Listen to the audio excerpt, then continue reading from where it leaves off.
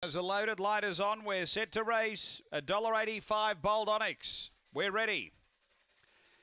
Away they go. Tyrion Lannister down near the inside, out well. Pace Argent Street pushing on hard to match it early, out deeper. Galena Lad as it took over Argent Street. Driving Bold Onyx next, trying to get through, got chopped.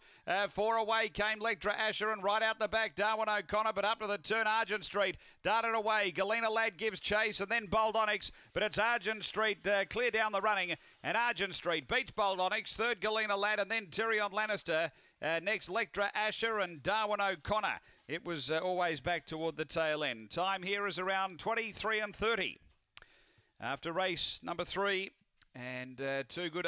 Number 7 here really crossed over hard and got to the front for Renata Maruchik, Argent Street, and has been too good. Goes one better than his big odds placing last run. Number 7, second to 4, which is Bold Onyx for Wayne Burge, and third going to 8. Galena Lad for Des Hockley. Numbers are 7, 4, 8, 1 4th after Gawler Greyhounds race 3.